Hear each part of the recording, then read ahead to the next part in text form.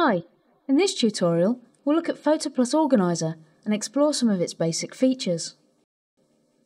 You can open PhotoPlus Organizer from the PhotoPlus Startup Wizard. When Organizer first opens, it imports all of the images contained in your Pictures folder. One of the things you may notice is that Organizer has reoriented all of your portrait photos so that they are displayed the correct way up. To zoom into an image, simply double-click on its thumbnail. Double-clicking again zooms out. When a photo is selected, you can view its metadata by clicking on the Metadata tab. Data saved by the camera is displayed in grey, and the user-editable data, such as captions, tags and copyright, is shown in white. You can change any of these by simply typing in the boxes. You can even alter the date and time taken.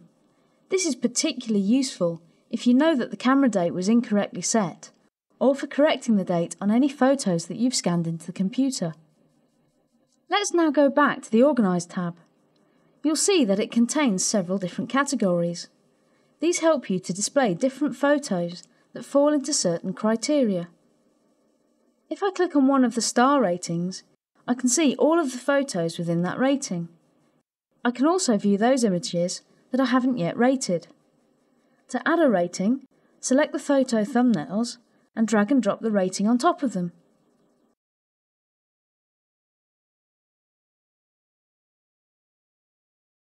Tags work in the same way. It's useful to tag your photos to help organize them and make it easy to search for a particular photo. To create a new tag, click the Create Tag option, type a name and press the Return key. You can use Organizer to import photos from your USB drives, digital camera or memory cards. To do this, click the Import button. In the dialog, select the device from the drop-down menu and select the photos to import. You can also choose to create a new subfolder in which to place the images, and even rename it and tag your images during the import. When you click OK, the selected images are imported. To add images already located on your PC, click the Include Folder option and locate the folder you want to add. In the future, when you add new images to this folder, they'll automatically appear in Organizer.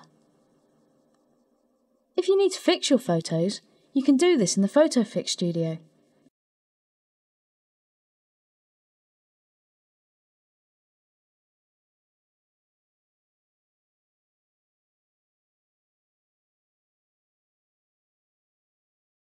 This also creates a handy backup, so you can revert any changes if you make a mistake.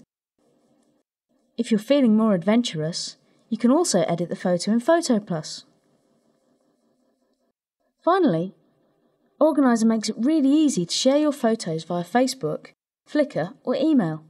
You can also add and view geotags on the Google Map view and even create eye-catching photo projects. That's all for this brief tour of Organizer. If you need more information, remember to take a look at the help. Thanks for watching.